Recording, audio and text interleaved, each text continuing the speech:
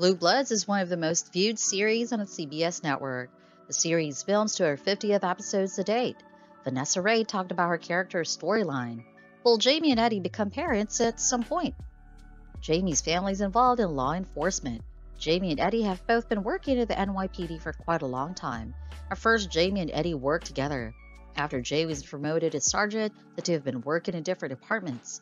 It seems Jamie and Eddie are planning to expand their family. It is sad that they don't have to become parents to find happiness.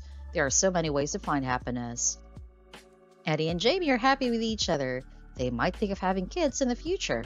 When Vanessa was asked if Jamie and Eddie have any child in the near future, the actress did a good job explaining how the baby storyline will affect Eddie and Jamie's life. She said Jomko baby would be fun, wouldn't it? She explained how her character's life would change if she got pregnant. Ray said if Eddie gets pregnant, this means she would have to be behind a desk. She would not be sure she'd love it or not, but being part of the Reagan family has changed her life in so many positive ways. If Eddie gets pregnant, she might have limited stories on Blue Bloods.